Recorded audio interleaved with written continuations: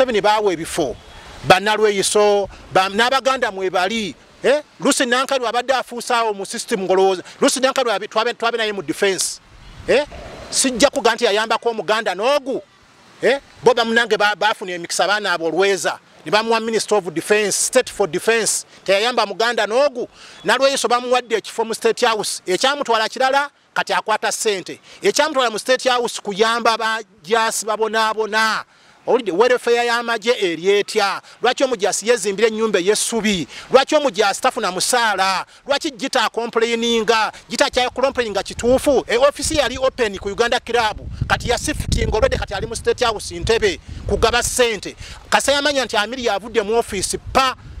n'alwana nnyo alabe nti eddiza ssente za State House n'alwana Nakalema n'alwagana ne Night kwikiriza n'alwagana ne Twin Diana n'alwana alabe nti ssente zindazeddiza n'asooka kuba Nakalema president agamba there is a problem here naza Nakalema ebbayi n'amuwa obwa advisor n'alabanga tebammatira muzeeyo manyi Nakalema oyo paka muzeeyo agamba Nakalema jangu wano corruption unit kati gwe nkwawudde baviire n'asigala lotalo nani ne Diana atwine corona bwazze muzeeyo n'agamba Diana omanyi wasoma bya medical gende wacheni ne Diana naye n'akwataawo office nesigala mu Night nesigala mu nani Night naye yefunza nze military assistant to the president kati wayi naye n'afuna office military assistant to the president buli yagala president ayita ku Night kati Night bw'amanya nti atafa Nalweyiso waliwo naze mujasi Gitta oyo Gitta wabizibu teke rifairo tekete eyo tejja kutuka wa president Nalweyiso ne yefunza president kati amuyita muwala we buli muntu akaba Nalweyiso genda simanyi nakaseke genda mba veteran emirimu giyandikoze barracks zirimu ennyumba z'essubi muze tamanyi oba n'ennyumba z'essubi yamanyi ennyumba z'essubi zaggwa mu dam barracks muze yagamba kole barracks y'ebbombo bagizimbe muze ne bamufera wano maaso wona ne balongosa bu flat obwo naye mabegeri ennyumba flat zirimu n'ennyumba z'ettaka bazimbamu wakati ettaka eyo welfare agamajje gawa agabira flat aminizi yaleka naye abajje lokata ina wasula nadda wakati n'azimbayo ennyumba y'ettaka n'ateekamu wuufa neekuba oyo mujasi wa ggwanga gende Makindye barracks ennyumba ziryawo za ttaka mujasi wave Somalia n'azimba akayumba ke aberemu ne omujasi w'eggwanga uniport eziri mu barracks ze ziri ezaali ez'amini ze twasangawo nze banyonoona ne bagana okutukuza ranka ne baziwa abantu abalala twandibadde naffe ba general fe twandibadde ba welfare officer mu magye buuza bafande Kayanja buuza Mugira buuza Mbadi tukuze nabo bobo ne basoma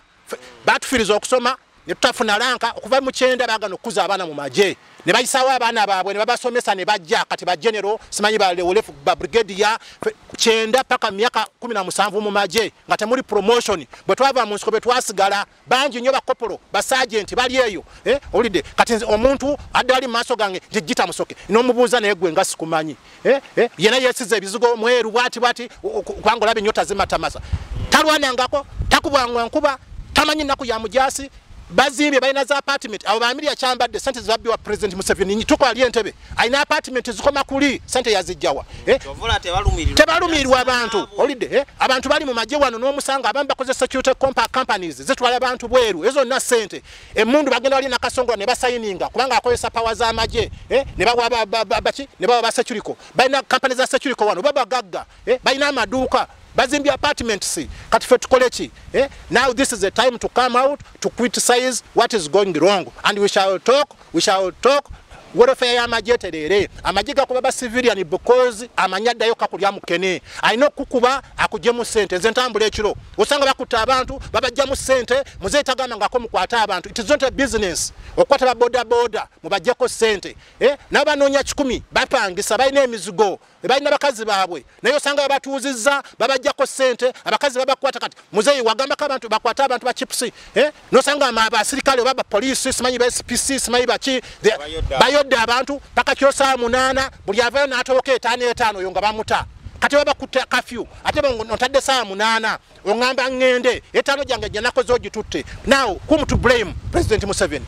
abananchi bakaaba police babba abantu olira ekyo kati nandi badezi jane nkubulira if can change obakafya ku masaa 6 atandike saa 6 abantu bakole emirimu gyabwe oba corona wali abantu tujja kufa sirimu wali tujja kufa let people stop at saa 6 teri muntu addamu kubeera muki abantu bakole naye abantu bataka saa 11 bamala sawa 2 ate kubakwata ssente bazibba abantu bababbako ssente owulidde omanyi kati abantu bagala mazima. That is a problem. Banalweyiso abandi badde bakubanoonyereza badda ku radio amanyi mugamba muzeeyi temumwagala muzeeyi bakwagala but the problem abantu ebintu bibakola abantu bibanyiiza amagye bakuba abantu because their welfare is worsening than worsening since 86 95 omujasa afune 1200 za kulya per day je mitwalo 6 lwaki takuwe mwana nyinki mujjako ssente osanga abantu babatuziza mu mazzi nze ntambula ekiro kaleero awo wonna osanga amagye gali awo babajjako ssente owulidde eyo image twagiteeka mu nsiko ebyo bitanisinga image y'amagye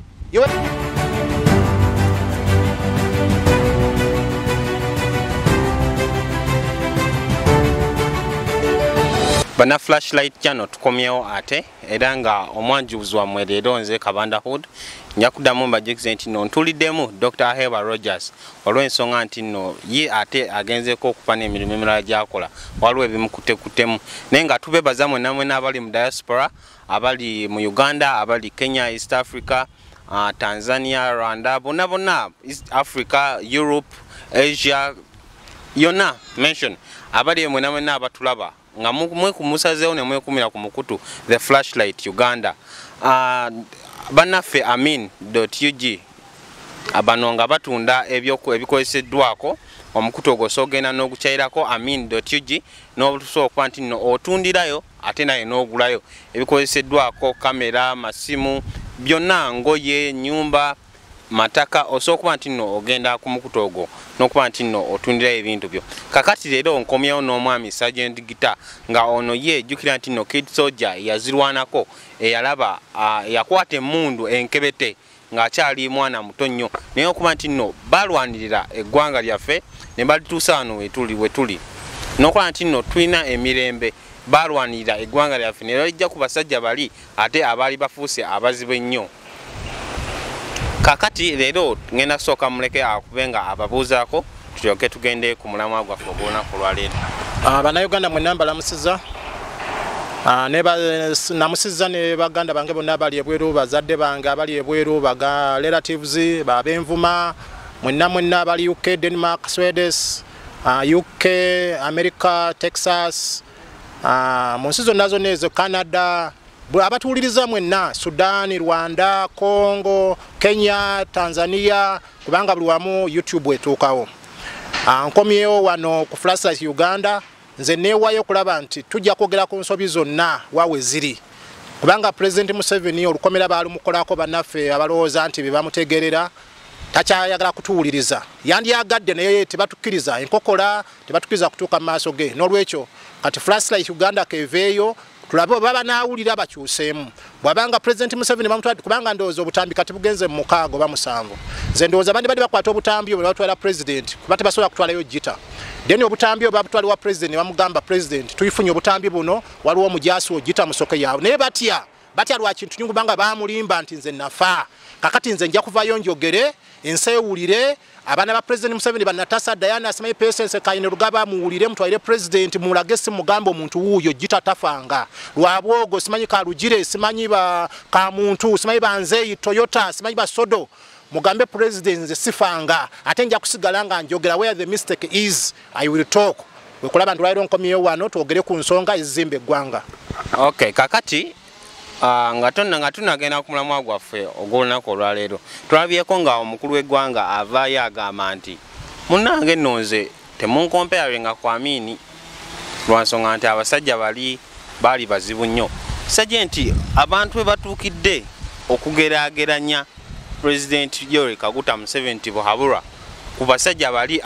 betusomyeko kubanga kakati nze saaliwo nga basajja abo bakola bye bakola abantu we batuukidde okukompeyaringa oba okugeraageranya President Yoweri Kaguta Museveni ku basajja bali olowooza kiki ekiriwo? President Museveni ye muntu gwe namanya nga ndi mwana muto era ye muntu ali mu bwongo bwange singa kitange nandibadde ngamba yanzaala kubanga ye muntu gwe mmanyi mu ggwanga muno gwe nkuze naye gwe mpuliriza nnyo ebigambo bye okuva twali mu nsiko wetuwambye gavumenti ne tujja paka kati emyaka 35 emyaka gye nnino egy'obukulu egisinga ngimaze ne President Museveni President Museveni mumanyi okay waliwo abamumanyi ennyo byatandika nabo mu Foronasa byatandika nabo ku Obote wanu naye nze ndowooza President Museveni okutandika ebintu entalo zonna ziyatandika mu kubanga tulaba lwaki na mugumu naye yatandika entalo ze mu 7 mu emeke 7 mugumu mu 7 ng'alina Obote ne bamujjako n'atandika entalo bw'atandika entalo yakwata abasajja be kubanga yasalamu alwana olutalo luno kubanga nze ndaba President Museveni ng'alwana entalo ezo teyalina mu bannayuga Baganda yalwana abantu be ba Mwesigwa Black ba Mwesigwa barwaheru babirihanze banira achaba praising ngabala bantu basajja bali bamalirivu kubanga abantu abo batandika entalo zaabwe nga bali musomero lyentale kiba kitegeeza yali ayine tafali lyazimba yenga alaba mistake wawe ziri okay tetugana lwaki yavaayo nga Museveni yavaayo kulaba nti yalaba ensobi ezaali oba yabisoma mu bitabo oba nalabadde some weaknesses nalabanga eggwanga li tribal nalabanga eggwanga kikugana ate naye nayagala akozese tribal ye ng'era bwe mukiraba kati naye kwegamba ye yali ku mulamu ogwo yali abuza kuzimba ggwanga naye kati abantu be yene balowooza nti ekintu bajja kifula tribal President Museveni ogwolaba tribalism kubanga bw'otone President Museveni olebe endowooza yenye byayogera olaba is a different person with other people naye kati bano banne baawe ebifo bo balowooza nti system ya region that's where the mistake come from kati tugenda ku nsonga yokuyita President Museveni amini abantu President Museveni bawe before banalweyiso n'abaganda mwebali Lucy Nankalu abadde afuusaawo mu system ngolooza Lucy Nankalu twabe naye mu defense sijja kuganti yayambako omuganda n'ogu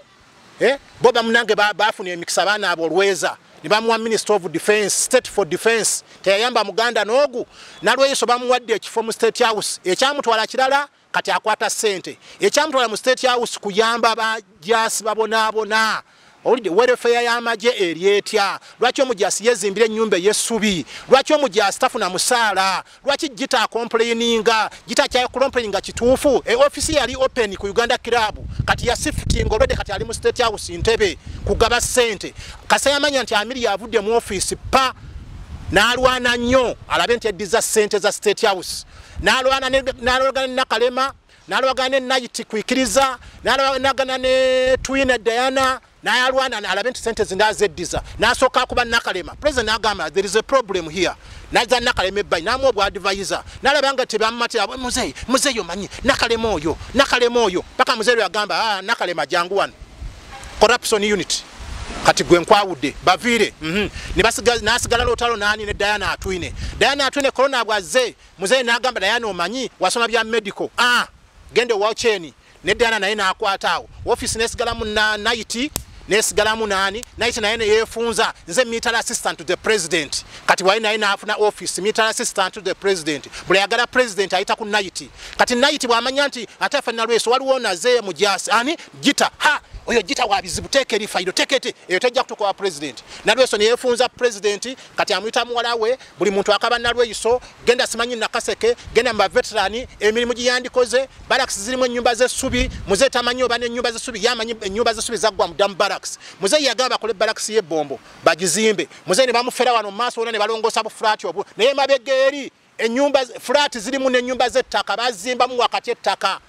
eyo welfare agamajje gawa agabira flat aminize yaleka naye abajje lokata ina wasula nadda wakati n'azimbayo ennyumba y'ettaka n'ateekamu wuufa neekuba oyo mujasi wa ggwanga gende Makindye barracks ennyumba ziryawo za ttaka mujasi wave Somalia n'azimba akayumba ke aberemu ne omujasi w'eggwanga uniport eziri mu barracks ze ziri ezaali ez'amini ze twasangawo ne cement kakati ekitegeeza abantu baneeno abamuli ku lusegera abo bannalweyiso abantu abo abajja mu ssente nga bwe baagala abakola ebikolobero be bayisa President Museveni nze natuula naye essaawa 3 nampuliriza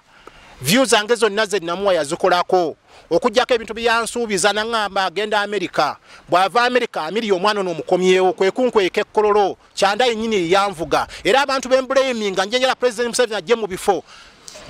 Leopard Kyanda tasana kubira chief of staff Kyanda yayiga byamakanika kati yakulira accountability y'amagye oyo president asana amugyewo Nalweyiso yakuwa mulimu gwa welfare oze mukugaba ssente za NRM gwotegeera NRM gwe naye bakujje mu kifo amiri yakyambadde gundi yakukubye omuyimbi ono simanyani oyo naye mu byobusubuzi aveeyo abasubuzi balwana bayomba president bakwetaaga balina ebizubu byabwe Amiria Kyamba tabirangako musubuzi sayina yadde edduuka lyatundamu engoye mulisironda omuntu amaye ebyobusubuzi agende mu bantu abo abantu basatu president Museveni bakumenya era nze nkusaba kimu abantu kategole eyo bajje mu system welfare gikwasa omuntu ategeera waliwo abantu abali historical bategeera welfare waliwo bajjeno Kayanja waliwo Ivan Koleta londa abantu abajja mu kifo ekyo balwanira amagye bwe bakuzimba barracks bazimbe barracks bwe bakulongosa welfare y'amagye omujasa alina kwambala atya kusaaza omujasa afuna uniform 2 waliyo gami omujasa afuna uniform 3 annually which means kibera fair naye omujasa alina uniform 2 afuna engeto pay mu annually kati abera watya feeding y'omujasa okuva 95 tufune 12 per day je mitwalo mukaga president what is wrong ssente budget batuwa ziragawa okugula emundu si issue but the issue is let us maintain the welfare of the army amujasa ajja kuba ne baba kuba lwa busungu adayo kakulya mukene kakati nawo nga tukyali awo nyini ku welfare ndoza mukitegedde ensonga lwaki abantu batuuse okuba nti bagali yageranya President Museveni kwamini kakati ensonga ya feyora ije tugenda okwogerako welfare era joba dotandise okwogerako mukulu Gitta nti ogambye abantu bali eri balina okuvaamu bateekemu abantu abo abalina ensa abalinamu akobuntu okusooka nti no bayamba omuntu wa wansi naddala mu bajasi kubanga twenti no abajasi bano bakola ebintu emu juzi waneeno omukulu Bobi Wine ng'akyali presidential candidate nga yakamala okunominatingibwa yavaina ganti no omujasi omusirikale ngenda muwa miliyoni emu buli mwezi nitwalaba abantu be babujanaawo kwegamba kyali kiraga nti abantu bano bali bubi welfare yaabwe si nnungi kakati mukulu Gitta leero agenda kwogera ku lwaki ebintu bineno byankyusiddwa basobola okuba nti nno abajasi bano babeere bulungi bwe bakola emirimu gyabwe bagikozese bwagazi baleme tulugunya kubanga ebintu bineno bye tulaba kisobola okuteezebwa nti nno biva ku lwansonga nti nno bali mu mbeera mbi kakati sema mukulu Gitta tubuulireko ku welfare y'abantu bano kyandibadde kikolebwa kitya kwegamba nze ensonga yonna nali njikutte Nabwala bwe nagenda okusinkana president yalabanga ninamu omulamwa yadde nali sisomye kubanga nze president nali musaba nzireyo nsome nalina vision lwaki kyenjala okukoyera eggwanga lyange militarire oba nzize mu civilian life kubanga ne bodda mu side y'aba civilian balina ebizibu bingi eddobozi ekyolaba buli muntu walwana alabe president nalunda ente simanyi navuga boda simanyi biki kubanga abantu badde bakola ebintu ebyo si president wandibaddewo abantu balina okukoyera abantu abo naye ogenda nosanga abantu president ali kisozi ne bavuga boda kisozi muzeeyi tukwagala muzeeyi lwaki tula bamusayo yonna balina okutegera appointment za president agenda tambulawa agenda Soroti agenda wa ne bavuga emmotoka nalinya muntu navunya basa agenda Soroti anonya president already such issues the president ali manyi anesize ngenda mukoyere ekyo kiyandikoze Nalweyiso to fight welfare in the army tekisigwe mulise gusana general oide fatwagenda okuwamba wanu wali osanga private nga akola emirimu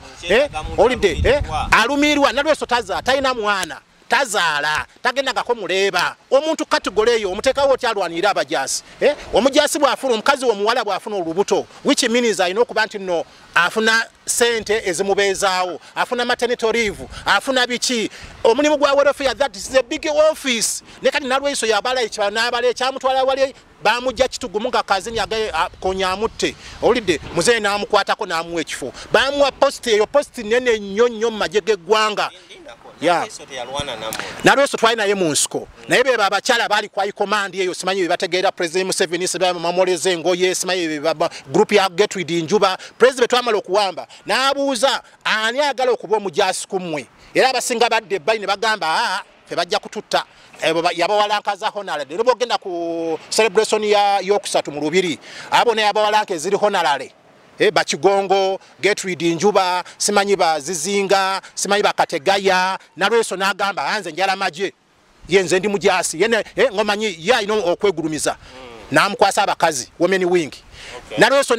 abakazi n'agano bafaako ne babona tagala babakuze biki waliwo abakyala baliyo balwana nga yere mukasabata ode kano kaze kano musoke Agnes oyo omukazi balwana mu bakazi benda babakube mundu mu nsiko Nalweyiso nze samula bako front line mu nsiko yonna obakuba majje gobote biki baba mu nsiko yakuba masasi ndoza kuba masasi ngama 12 olidde metujjo kuwamba okuva 86 taina takwa tadanga tamana mundu jebera tamana kumanya waweri olidde kati ali wali mu president namwa post yakaba najja president namugana muwala wange jama president Museveni Gitta mutabani wange Gitta jangwa biro byenjogera byonna nibwe tukama maso ga president sina kyenkisa sina kiratamanyi nze banyonona ne bagana okutukuza ranka ne baziwa abantu abalala twandi badde nafe ba general fe twandi badde ba welfare officer mu maje buza bafande kayanja buza mugira buza mbadi tukuze nabo bobo ne basoma batufiriza okusoma ne tutafuna ranka okuva mu kyenda bagana okukuza abana mu maje ne bayisawa abana baabwe ne babasomesa ne bajja kati ba general simanyi ba leolefu ba brigadier kyenda paka myaka 17 mu maje ngate muri promotion bwe twava mu nsiko betwasigala banji nyo bakopolo ba sergeant bali eyo olide kati omuntu adali maso gange Gitta musoke no mubuza ne gwe ngasikumanyi yena yesize ebizigo mweru bwati kwangola benyota zimatamasa talwana ngako takubwangwa nkuba tamanyi naku ya mujasi bazimbe bayina za apartment abo bamiri ya chambadde sente zabbi wa president Museveni tuko ali entebe aina apartment zikoma kuli sente yazijjawa tebalumirwa abantu olide abantu bali mu maje wano no musanga abamba koze security companies zetwala abantu bweru ezo na sente emundu bagenda ali nakasongola ne basayininga kubanga akoyesa power za maje ne bawa bachi ne bawa ba security bayina companies za security wano baba gagga bayina amaduka bazimbi apartments kati fe tukolechi now this is the time to come out to criticize what is going wrong and we shall talk welfare ya majeterere amajiga kubaba civilian because amanyadda yo kakulya mukene aino kukuba akuje mu sente zentambule ekiro osanga bakuta abantu babajja mu sente muzetagamba ngako mukwata abantu it is not a business okwata ba boda mubajjeko sente nabanonya 10 bapangisa bayina emizigo bayina bakazi baabwe nayo sanga batuuzizza babajjako sente abakazi babakwata kati muzeyi wagamba ka abantu bakwata abantu ba chips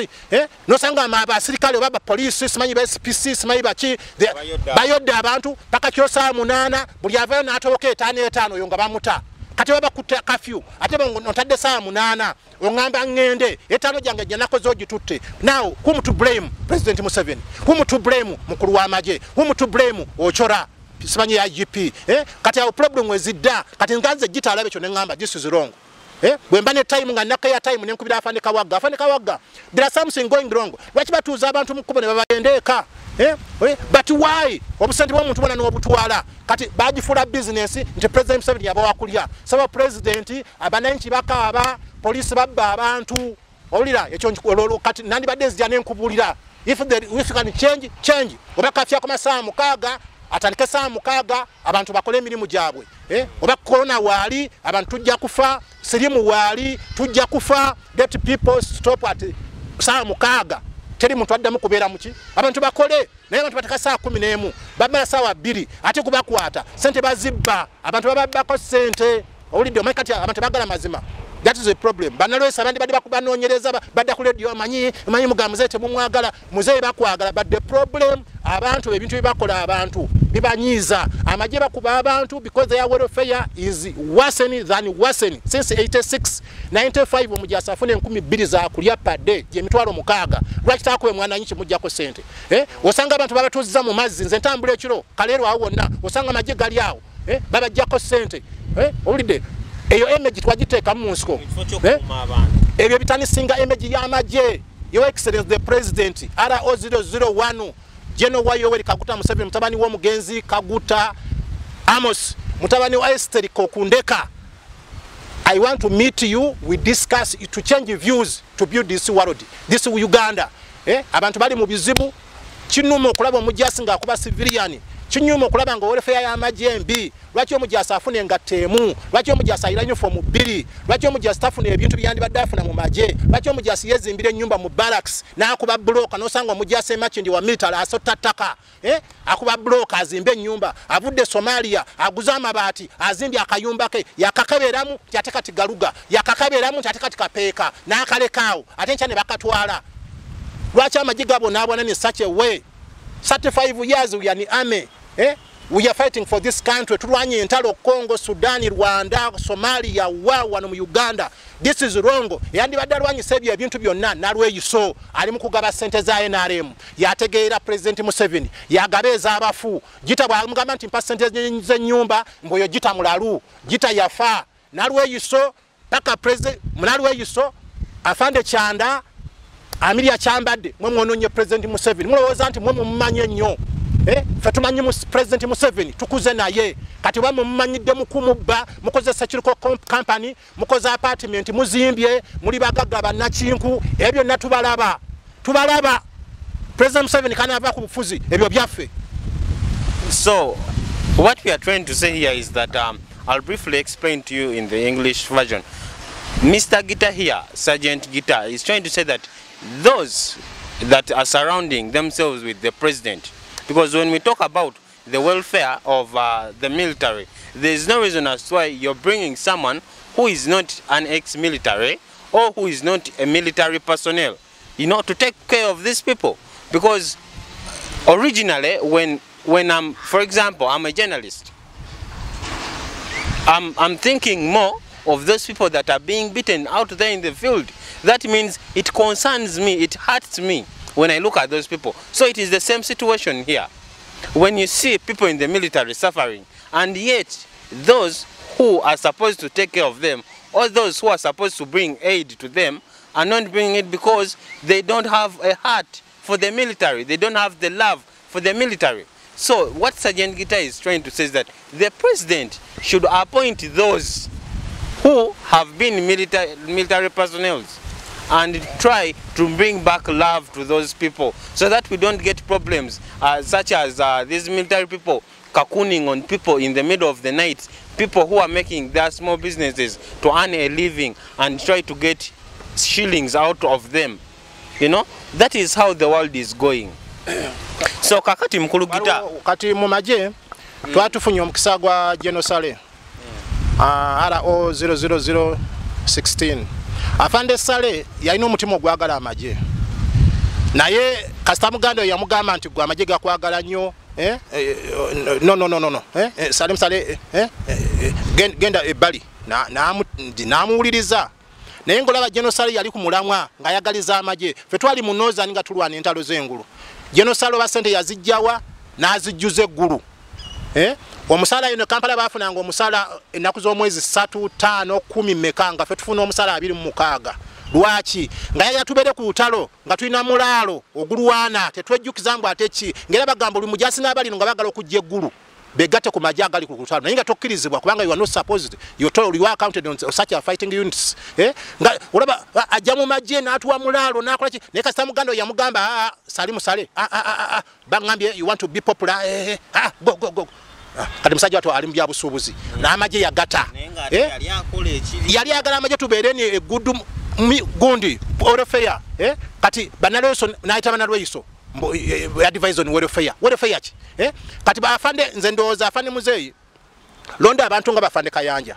ekinana mukaaga bali mu welfare ku Republic House nga bakolera amagye yadde ssente bakama bafe bazi tulyako ze wateekawo emitwala simanyi zaali emitwala 5 bo zaali ba million 5 babiki zaali za welfare zasooka emitwala 5 abakulu bajjanga ne bazisayininga ne batutwaidde bana mu Northern ezo ne bazirya bo ne bazimba fe tusigala ku zero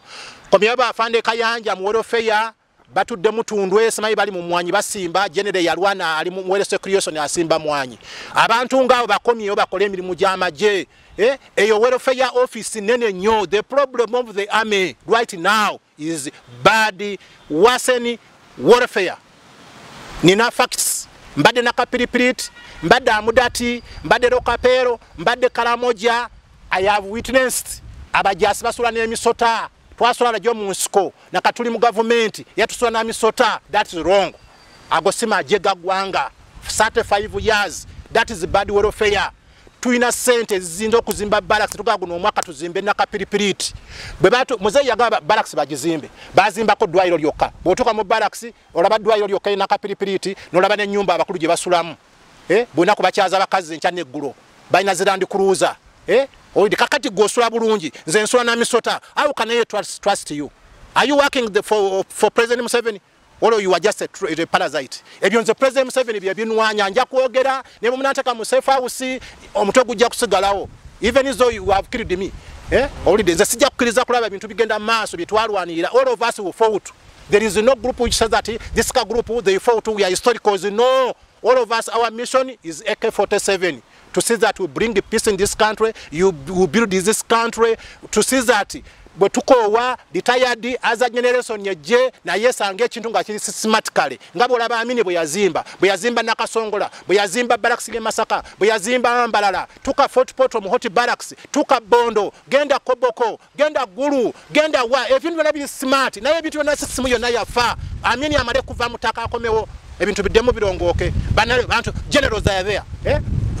General Kugasaki nga toya kukolera maje how can I salute you kati kubira ababali asubuhi afande morning sir morning what national democratic gwali dembuzi nze nkolechi which means respect is gonna kugwa mu maje because of that because you are rich nga sente mu byenzibe how can I trust a civil president yambuza nangamba naye Gitta bana basajja tobatya konze nandi badde mbatyanga bakola ebituufu ne bibakola bichamu joli. Now how can you trust a rich man nga byo iri mu bugagga bubbi sente zandi badde Gitta anfuna namwando ziyandi badde afuna ofani wo mu justice ziyandi badde afuna zoba nozimba apartment bwegala ababasajja obalaba likamba bwire kino baina amayumba apartment yemu agispangisa mu milioni 3 room 2 omusala general gwafuna mu maje yagufuna mu room ze nyumba ez olia kitegeeza ki president yamanyi things are okay there my forces they are okay they okay kakati obo muntu alina apartment room emwe agipangisa ba Eritrea ba China milioni 3 how can you respect to work for the army which means we are timing bomb already ngoja maso musubiri musijali vile vitu atakuwa mzuri siku gani when you have an apartment 2 rooms 3 million nze mfuna feeding 12 per day je mtwalo mukaga a monthly what is that echo nacho tumale kutula kunonya president mugambe president sebo mfune 12 nyamba tata tuonga amajegalo 12 kati president wa kusanga Gitta olya kuji onya kumata omusala gwo okola muki kati nagula ntya amata ye bamuleta amata kuva lwa kitula mu Nteze nze nagula dya amata family yange nyo kumataka domola abana yange bali yadde kuji abana bange bali yadde ku blue band holiday agamaje mugulaba ku ngudo gaine naku let these people go back at the body batule wansi obabangala bampite Gitta oyogedde byingi tubiwulidde tukole tutya obate balina kyakola nze mbawadde emirimu mukole afanda Ivan Koleta bakuteka mu kifo kya welfare afande Kayanja bakuteka mu kifo kya bawero deske oba kuliko ba general batano those are concerned on welfare of the army they used to sugaba midali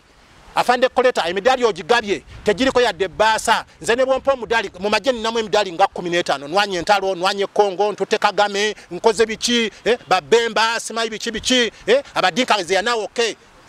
galanga tumulwaniridde ze yana okay oli chiche tutakoze wano mu Uganda tulwaniridde abantu bali bulungi Rwanda botuka Rwanda Kagame tamanyi but we are together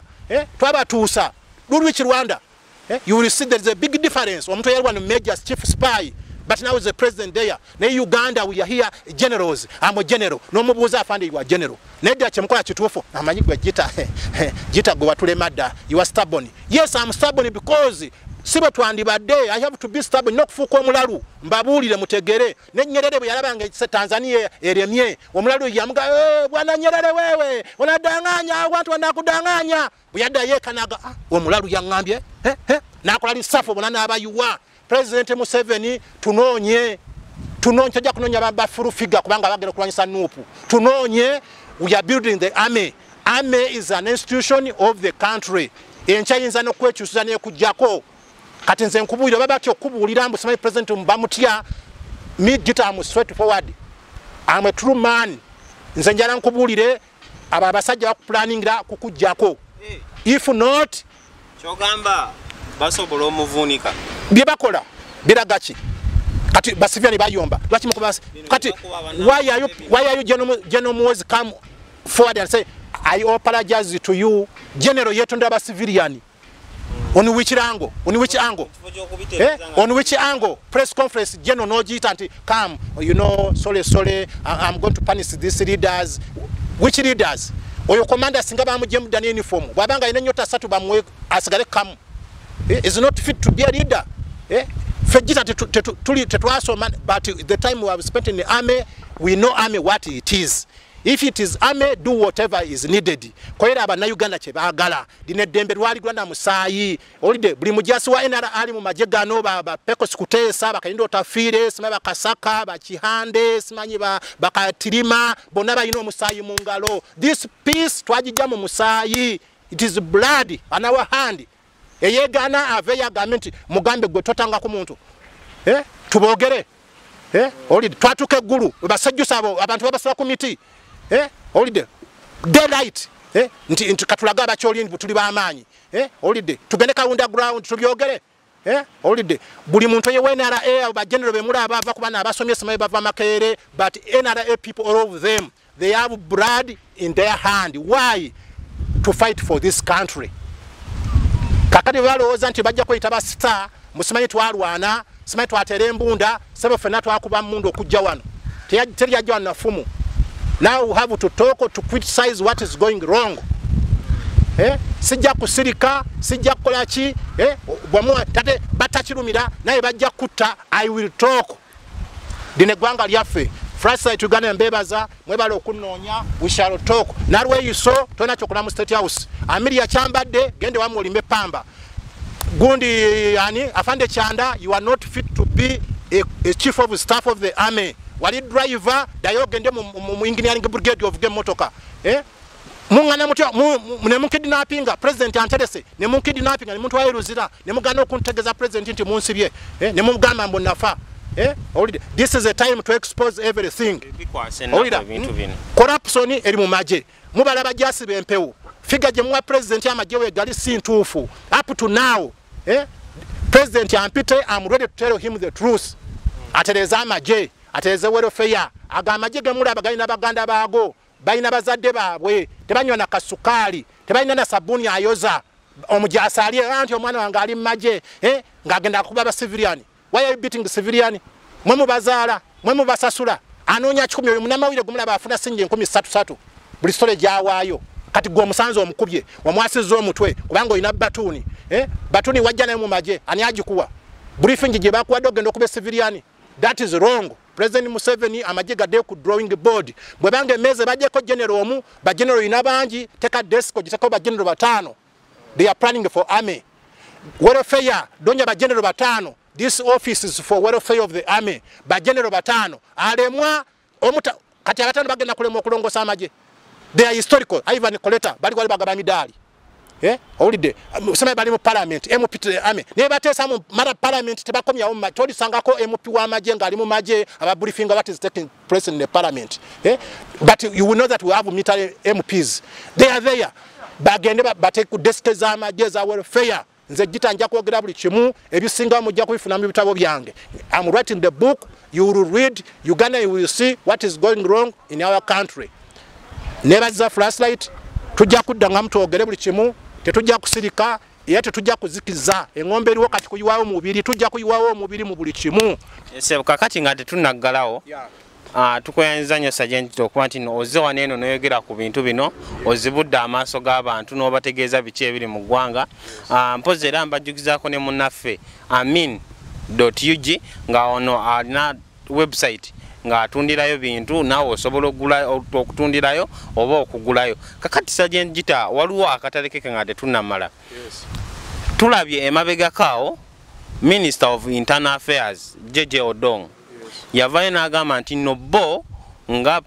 nga bannamateeka oba abakwasaganya ebya police oba eby'omu ggwanga tamanyi ku bantu bakwatibwa ekiwamba bantu ekiri mu Central Region nti ye tabimanyiiko era tamanyi n'abantu ki era n'avayo n'agamba nti mutuyambe mufune listi y'abantu abo mubatuwe tubitunulemu. Ate juzi omukulembeze w'eggwanga Yoweri Kaguta Tibahara Museveni ate ye n'avaayo n'agamba nti abantu abamunange fe ababakwata abantu tubamanyi naye tubakwata lwa nsonga nti batujju era ye n'ateekako ekintu nti abantu abo betukwata batujju kataate era ku nsonga y'emu eyo twalaba emabegakaawo nga waliwo abaana kigambibwa nti baggyibwa emikono ne bagenda ne babasuula mu bibire yeewala kakati abaana abo nabo batujju lwaki Minister of Internal Affairs ne President ebintu bye boogera tebikwatagana kiki ekiri awo Abannayuganda n'abantu abali ebweru bwe tutuuka ku kintu kya security nze Gitta nkulidde ku mmundu nkoze ebintu bingi mu magye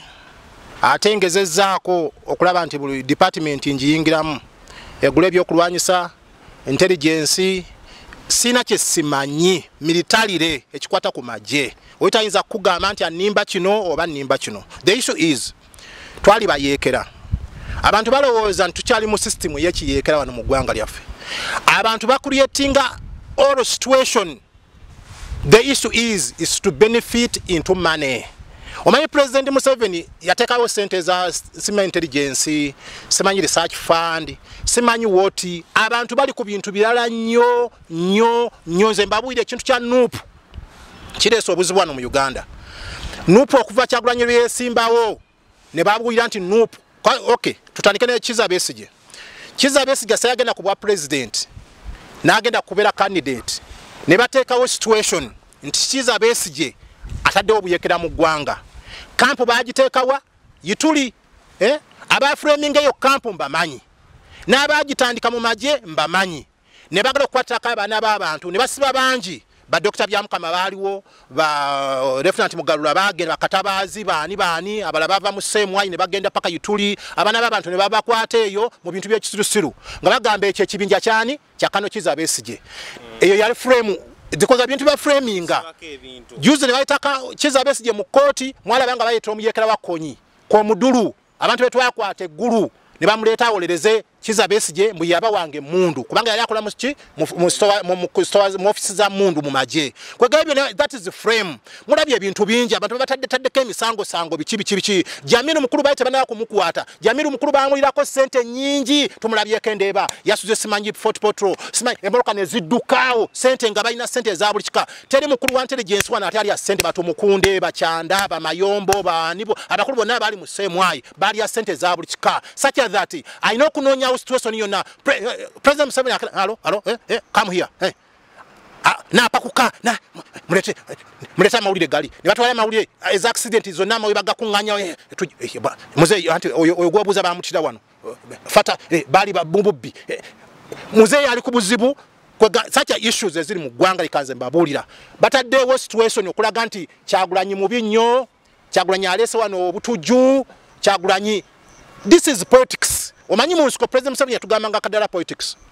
nti Obote is using kadala politics to say that alowooza mbu yajofuga eggwanga inerango sijja kukikkiriza Museveni president n'akigaana. Lwaki nawe abantu bateekawo kadala politics okuframinga kakati nze newunyiza General Nalweyiso era gyafuna emiggo gyange nze simanyi oba onompona okyamukuba nnyo General Nalweyiso toberangako omwogezi wa State House General Nalweyiso guma ate General Nalweyiso wetadde nti gweyogerera gavumenti you are worker to go to State House you went there to see that you assist President Museveni on bad welfare of the army. That was your role. Wakabira kitugumu n'ofukamira mu maaso ga president naga muwala wange come to State House. Office eri ku Uganda Club kati sebo oli Ntebe welfare tebagirwanyisa nga oli mu State House. State House ine rolo yayo nga president bwagimanyi not to fight welfare when you are in the State House. Go back in Uganda Club okole wandibadde osaana kuba na bombo to be an advisor to president tosana nti obeere one president. Go to the ground, find the worker there, brief the president ne fund zino kubaawo advisor welfare no kuba ne funds oba billion 2 you fight welfare okole ekiriyo you see okiraba ne kakati wavuddeyo nze nakuwulidde n'ogamba abantu tubayina kakati omuntu w'omuntu bwe babanga be basanga emirambo empigi Nalweyiso what are you going to say? Bwe bana kutwala mu court President Museveni agenda kulwanira is going to be your lawyer ne president najja ku TV n'agamba n'asoma Sowedi Kalule Gitta Musoke simanyi Seruwaji simanyi biki beyasomye batuufu bebe bakwata. Let me tell you the public. Batuuka President Museveni n'abagamba mu 2023 mundete list y'aba terrorist bemugamba bali yutuli ne batwala amanya 5 mwaga ewa president ku bantu abo nga kuliko Gitta Musoke eyalwanyisa corruption mu majje ndi mu safe house naye nga bantaddeko president bamugambye nti Gitta zamanga the terrorist. General omuje bayisalisi n'abagamba amanya gano gomutwala wa president Gitta wachi akola kiwano tanti naye tumutaddeko kubanga is a terrorist. N'ababuuza are you right mwagala kola ebintu by'ekisusu mumanyi nti president amanye Gitta mumanyi nti Gitta yakwata report n'azuwa president akimanyi nti yalwanyisa empewo mu majje n'obubbi erinya ne balijjako ne batwala abantu 5 ne bateeka ko Kiza Besigye is the leader of PRA ne bateeka ko Captain Katabazi ne bateeka ko Lieutenant Mugarura ne bateeka ko Dr. Byamukama ne bateeka ko Sergeant Didas Atunga ne bateeka ko n'abala bonna I know them naye nga abamu they are just framed kati ganange batadde ku terrorist erinya ne balisuula bwe natuka mu kacheko katujefunze nga bazijja mu safe house Nalweyiso nazijja mu safe house bagamba mbunze am terrorist tujefunze n'abagamba Gitta Musoke report ze wa president zizo no yazimpadde ate yagenda ddyo okuba terrorist kyamulese na omukulu wa ligo n'azeeta maaso gange ne bangamba Gitta zo report zani nti ze naziwandiika kati ate Gitta lwaki muyita terrorist nga Mayomba agamba mu terrorist ne ligo officer simanyi Kanyogonya bonna bali awo babavaawo eyo simanyi wawa ne bajja batawanya wani gwanga lyaffe oyo Mayombo ne musabira oyo ne mujjawo Alondo oyo ne musabira ne mujjawo Kazini ne musabira ne mujjawo kati Nalweyiso sigwe yogera state house siya tatawo katosi tatawo ali akola bugali ku luguudo ne ssente ze wazirya ne ssente maza mama wo n'ozirya muzeeze wa mama wo Nalweyiso tulekere gwanga lyaffe state house siyamwe holiday mononye president Museveni because you are general. What is general?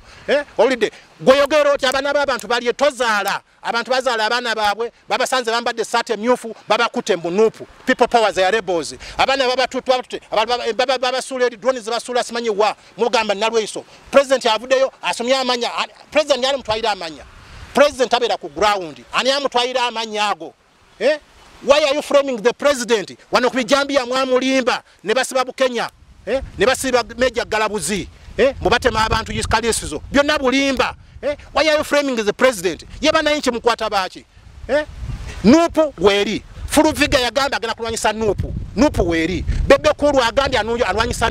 nupu weri Bajo Mivule simanyi Siguni Mayinja simanyi Asibaga Kato kakati nupu weri it is already party like as UPC was twalwanyisa eyo General Nalweyiso toli mwogezi wa state house General Nalweyiso nkuira nnyo ku radio omanyi mulowooza nti okwogera nnyo ku radio president Museveni ajja baagala nnyo ajja bafuula bafidri maaso simwe mutegeere eggwanga lino abantu bawookinga bye mwogera holiday abantu balina obulumi abantu babakutte abantu balina basista baabwe abantu baleka bakazi baabwe ku mizigo abantu bali mu makomera agatatike ungazetted cells gwe novayo n'ogamba nti abantu mubayina they are still verifying they are still simanyi whatever bananchi mubakutte lwaki muzawo okulaba nti government yebyegamba nti president Museveni afuuse government ya amini abantu babeera ruzira because of that abantu babeera mu Nairo mansion because of that they died they suffer holiday kwegamba Nalweyiso bw'ovaayo such a statement toli fofona opondo sigwe bye afande byekwanso holiday nze mbeewuunya wano n'aba brigade y'omu Masaka simanyi brigade ya Sunday Deusi oba bakubirawo emundu oba bagenda mu tanka simanyi kwoza tanka stegeera mbo we shall not hand over power if Kyagulanyi win mwe mutadde wa kalulu oba mukiriza oba Kyagulanyi awangudde he become his excellency what is wrong holiday ngamaje your excellency you hand over the force Kyagulanyi amaje gago president gadde lwakitula nga agenda alunde enteze no problem yana mwennyini ayogera nagamba mu musibyeke gwanga holiday njala kuva mu buyinza mungamba simanyi bagala kutwocha ate meeting muziteka lwakitula nemumulimbalimba muze bagenda kutwocha kubanga mumaze okubba eggwanga temwagala kuleka property zammwe mumanyi nti nomumuzibimu amagye gemukumisa property ne muzizimba amagye bali nothing tebalina kye bayina ne mubalimbalimba emitwalo 5 you are bribing the government troops you leaders holiday ne mukuba misimu military police afande kaisi mpaye ku basirikale omanyi nzimba wana kataka kange abajasi bonja balabira abajasi ne bajja mu uniform ne babera ne mundu within the civilians nga batisa mbwa osimanyi wa Kanyirugaba musimanya wa Sodo simanya wa family za president you are using government troops as if they are fake soldiers ebyo nabiri mu maje General Nalweyiso sigutoli mwogezi wa State House General Nalweyiso sigotegera President Museveni General Nalweyiso afande bye constitutional muri mugwe bobo yara kuba mwogezi wa maje wa mwogezi wa gwanga gende embuya bakuwa muri mugwachi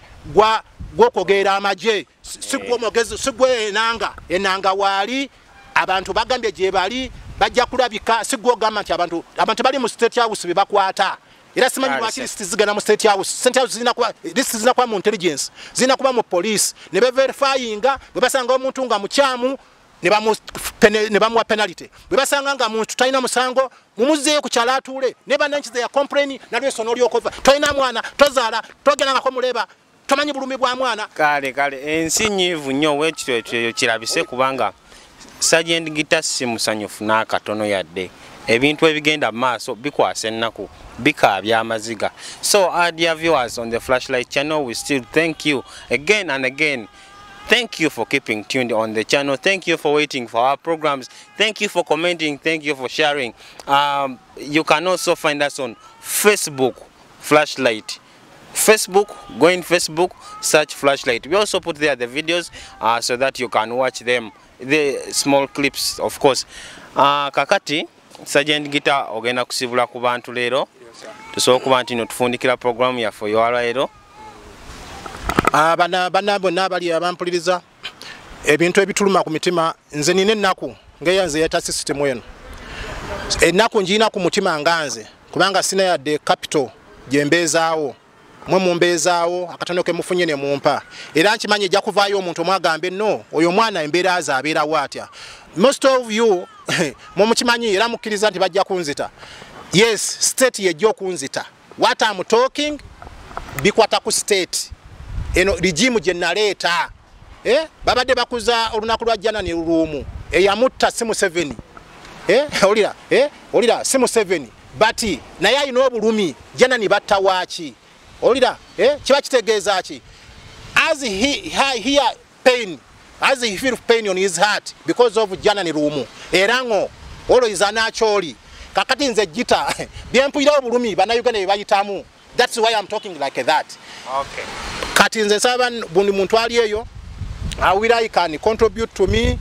okulaba for survival kuba njala nfune ka capital akambeezaawo olida kwati wa president Museveni yaganya okumpa byansuubiza nze kimanyi Munnayuganda ayinza okubeera n'agamba naye weerofu y'omwana yeri etya kubanga abasinga omwana bagenda kumutanga kirumira yes kirumira bwe yafa bakirumira baasigalawo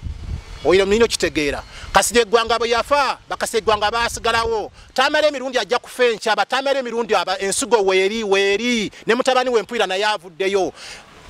who's naduli ne banamutta abana be webali anaza nadulize yavyani Luwero. I'm telling you Museveni bwanavao there is thousands of Museveni they are there. Kyagulanyi ne bamutta leero Kyagulanyi they are there. If you come out to criticize, you already okoboko osindi ensigo. Me Gitta am alone now, but now there is about Canada, Denmark, world. You are Gitta there.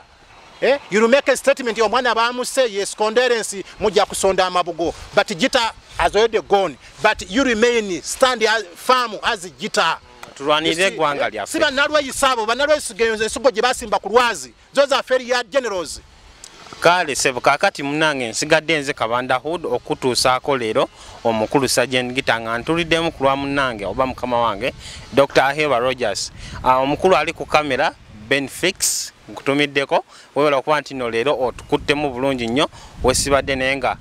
njagala obbasiibula amin.ug abateekamu ssente ne batwambaza ne tunyirira amin.ug omukutu ogwo oba website eyo gikyalireko olabe ebiriyo osobola otundirayo oba n'okugulayo. Mbeere mulungi mweraba. Yes.